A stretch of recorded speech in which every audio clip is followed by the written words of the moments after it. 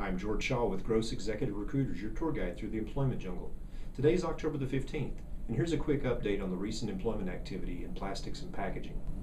Although it's mainly a buyer's market for employers, we're having difficulty in finding salespeople for a variety of markets.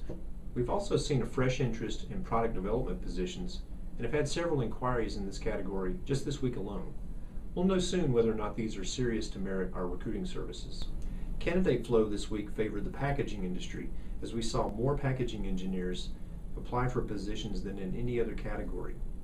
The gross job market index is still currently stuck at employer +2, but hopefully we'll see more job activity this fall and move the needle closer to center.